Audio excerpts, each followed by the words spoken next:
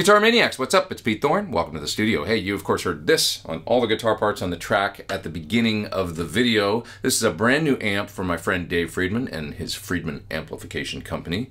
This is the Little Sister. So the Little Sister is essentially a 20 watt, one channel version of its bigger sister, the Twin Sister. The Twin Sister is a 2-channel 40 watt amp. So this one takes one of those channels from the Twin Sister and makes it to a smaller 20 watt power amplifier. And essentially this amplifier actually replaces the previous Dirty Shirley Mini amplifier. It's a very, very similar amp to that one, except you've got this added switch right here, which is also featured on the 2 channels of the Twin Sister. This switch is labeled with a B. It's a bright switch, but it does more than just like add brightness. It actually tightens up the sound a little bit. So the amp gets a little bit more, dare I say, kind of modded 80s sounding with that switch on. Lops a little bit of the low end off, tightens things up a little bit, and so you can get into like a little bit more hard rock territory with this amp than you maybe could with the previous Dirty Shirley Mini amp. And you've also got a 3-way structure switch here that allows you to vary up the gain. Other than that, the controls are really basic. You've got a gain control, a master control, and then 3-band EQ, treble, middle, bass. On the back, you got plenty of options for plugging in speaker cabinets of all different impedances, and you've also got a send and return for the effects loop. Now, to do all those guitar parts on the song at the beginning of the video, I had the amp plugged into my old late 70s Marshall cabinet out in the other room. It's got G12M blackback speakers in it. I tried to use a whole bunch of different guitars, vary up the switches, vary up the gain level, vary the EQ and all that good stuff. So single coils, humbuckers. The amp's really responsive to different guitars, as I'll show you in a second when I solo some of those parts and play more with the different guitars that I use. You'll definitely hear a big variety in tones even when I leave the settings the same and switch from one guitar to another, just as you would expect from a great old school tube amp. All right, let's get on with it. This is the Friedman Little Sister 20 watt tube head.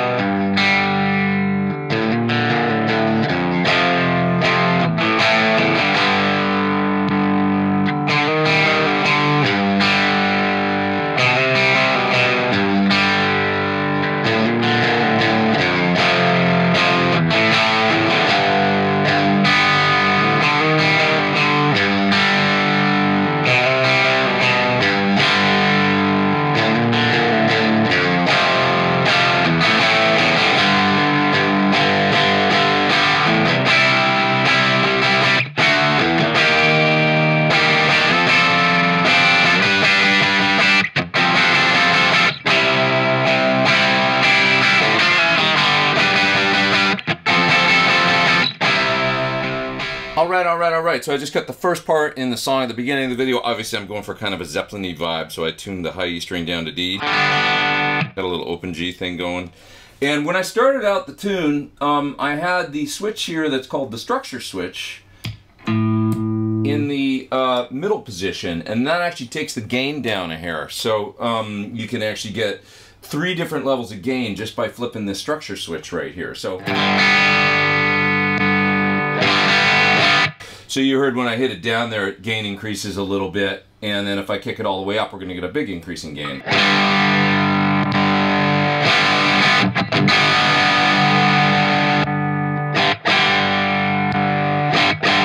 So for this part, because I wanted it to be kind of a cleaner rhythm guitar part, I went between that middle setting there, which is the lowest gain, and the all the way down setting, which is the middle amount of gain. My first impression is this sounds like a big amp. Like, it doesn't have a small amp feel or a 20 watt feel to it. It's got kind of like a big amp feel to it.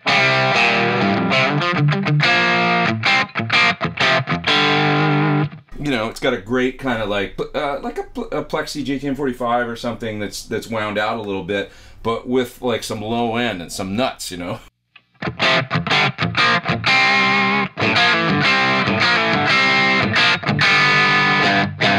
Really cool sounding for stuff like that. That's like just, you know, edge of breakup getting into dirty. And if I kick that structure switch up again.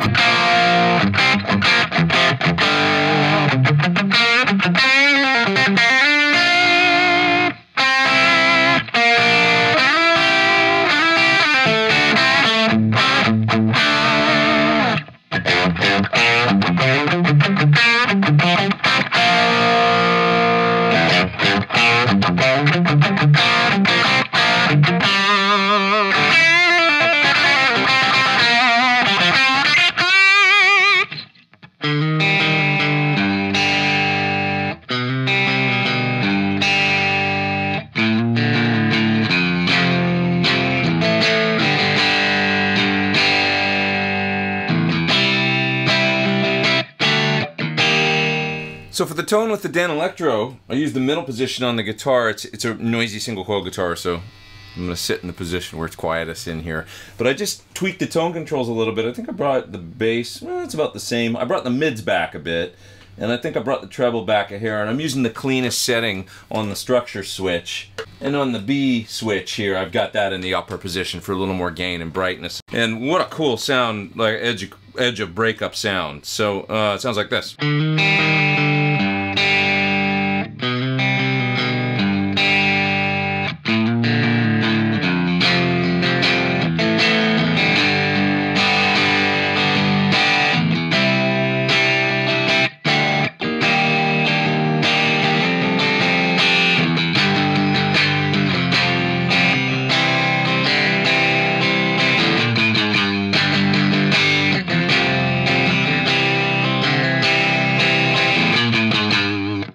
Sounds so cool with the middle pickup position on this guitar and with that edge of breakup. This is almost like acoustic sounding. It's really, really cool. Now I just picked up this guitar, which is my Scala Underdog, to play, you know, some power chords underneath the later part of the tune when it opens up a little bit. I want to get a little dirtier, but this is the same sound that I just had for the Dano guitar. I haven't changed a thing, and it just sounded so cool. I'm going to show you what it sounds like, because of course different pickups, different guitar. I want to show you how the amp responds.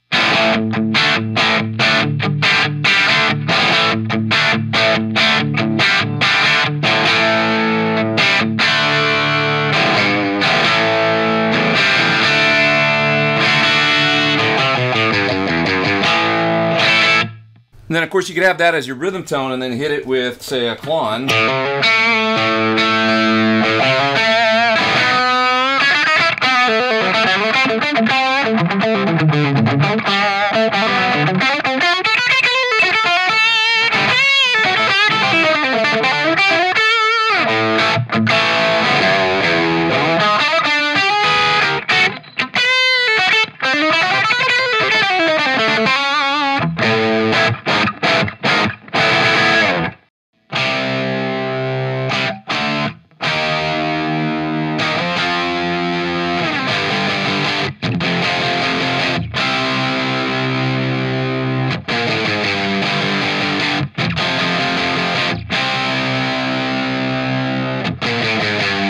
Okay, so I cut a rhythm guitar part that's just basically power chords with this guitar.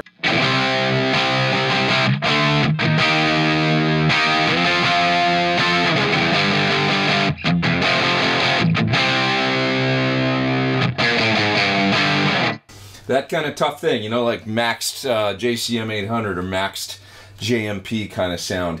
And once again, it's got a nice fat front end. I've got the bass on, well, it's not even quite at 4 right now, and I feel like I got ample bass there. I've backed down the treble a little bit. For this sound, the B switch here that controls kind of a bright and tight circuit, I turned that off to get a bit sort of like a more darker sort of, I wanted to leave room for the lead guitar to cut through. So I thought this makes the sound a little darker. So anyway, I'll show you what it does when I turn it on.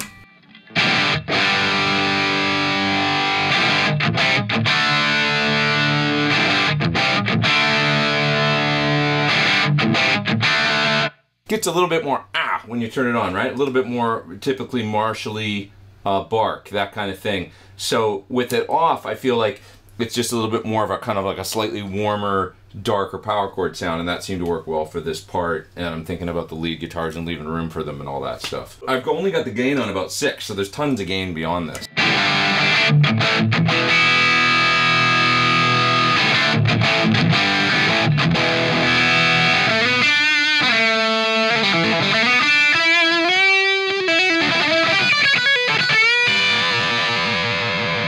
You want to bring it all the way up there. You know, I think the best sounds happen with the gain a little bit lower, because it, you know, especially with the amp at some volume, it's going to get a little bit fuzzy with the gain up that high and driving that hard and stuff. But it's definitely there if you want it. It'll tighten it up if I turn this switch on as well. So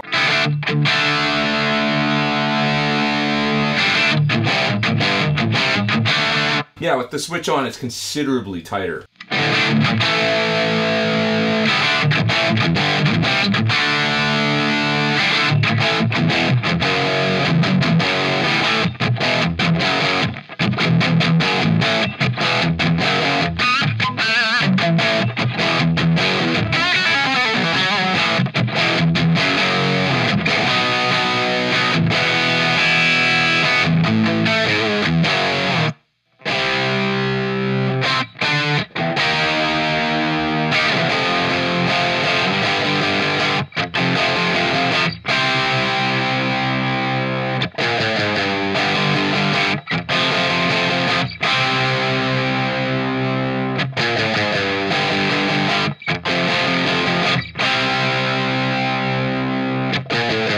Okay, so I just got some lead guitar on that track at the beginning of the video, and I got the B switch, or the brighter, tighter switch, in the all the way up position, so for the brightest, tightest sound. I've got the gain switch in the all the way up position, so, sorry, the structure switch they call it, so that's for the gainiest tone. And I'm running the gain control on about, the preamp control on about 2 o'clock. I got the master on about 11 o'clock. What I thought I would do is, for this solo, hit it with a pedal. Yes, I cheated, I used a pedal, but I thought maybe that'd be cool, because I could set the amp up for like a tight rhythm gain, and then hit a screamer style pedal in front for lead, as you probably would live if you had this amp, right? So this is the sound with no pedal.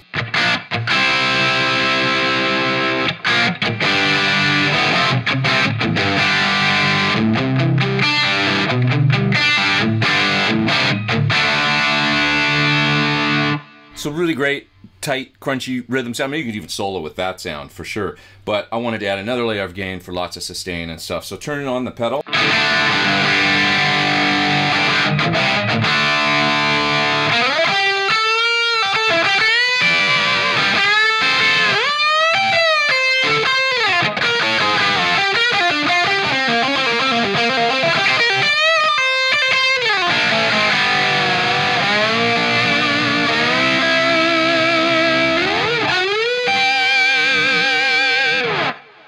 Really, really easy to solo with this pedal.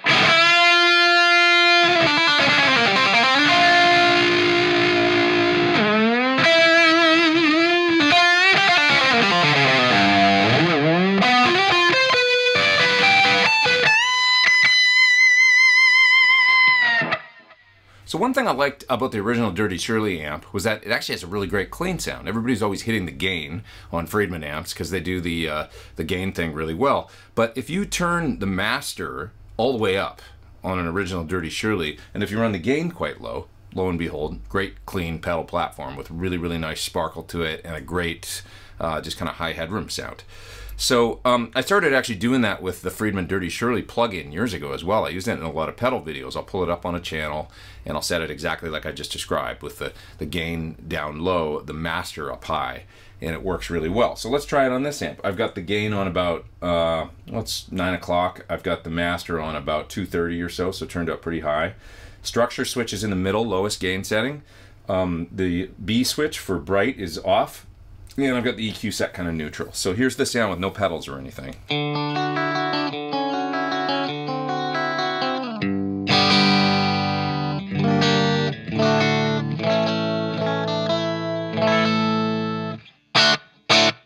Sounds great. Now let's add a couple pedals. I'm going to hit a woodshed compressor.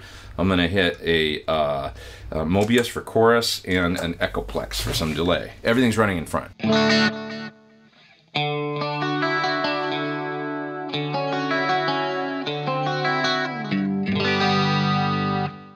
Makes me want to play this song.